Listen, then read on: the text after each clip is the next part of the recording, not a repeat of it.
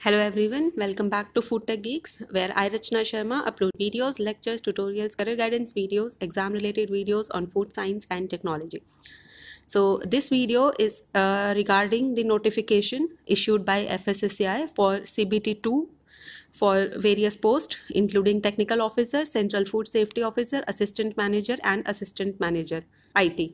So you know that recently the CBT1 for these posts has been conducted, and now the examination pattern and syllabus for CBT2 has been issued by FSSAI. So in this video, we are going to discuss the notification in detail. So without further ado, let's start the video.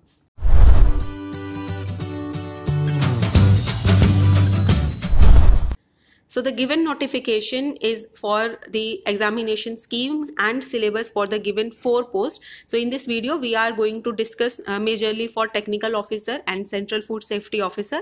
So starting with scheme of examination, so the total number of questions will be 80 and the time period will be 180 minutes, and you can expect 50% of the question as for moderate level, 30% questions on easy level, and 20% questions will be on difficult level. So this is the level of questions in the examination. And if I talk about the types of question, so when we compare it with CBT1, in CBT1 all the questions were multiple choice questions in which one option was correct. So every question was based on that pattern, but here there is a lot difference from the CBT1. So in CBT2 you will be having 6 different types of questions, and division is being given here. 30 questions will be those questions where only one option will be correct out of the 4 options. So these single correct option type questions will be 30 in number, and this is how the marking will be done. +2 will be given for correct answers, and there will be negative marking of 0.5. So this is how these questions will be marked. Then there will be 20 questions in which multiple correct answers will be there, like 4 options are given, so more than one option will be correct. So those will be 20 in number, and the marking scheme is being given +4 if you have chosen all the correct options, and if you have chosen only 2 or 3 correct options, then accordingly the partial markings will be done, and there will be negative marking of -2. So this is how these questions will be marked.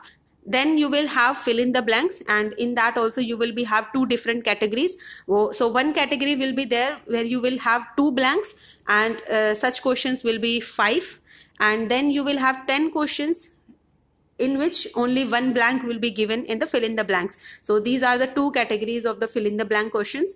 Then 10 questions will be based on comprehension, and 5 questions will be based on matching list. So these are the 6 different categories of questions which will be asked in CBT2, and a complete marking scheme is also being given here. So there is negative marking in each of these type of questions, so it is very important to consider that thing.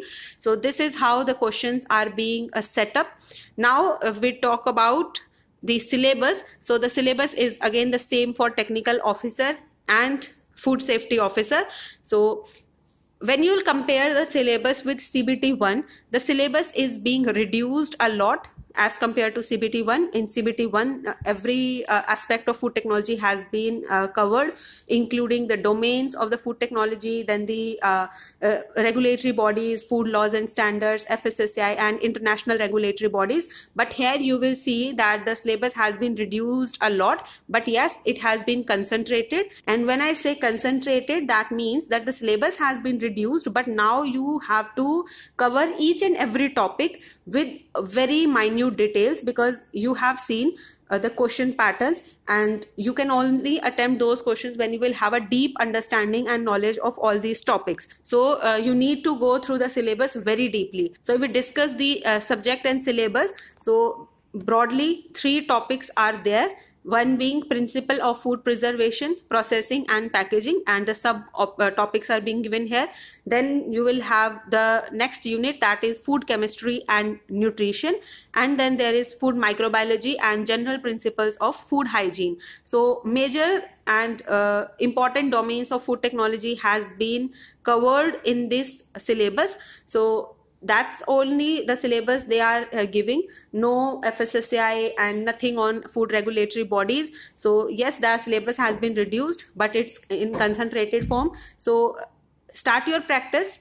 And on Foodtechgeeks also, we will be coming up with videos where I will be discussing different topics in form of MCQs and the fill in the blanks and matching list. Like, we will be having the videos in the same pattern as the pattern is given for the question paper, so that will give you a good practice. So stay tuned for more updates and share this video with your friends and classmates. Till then, stay safe, stay healthy. Thank you.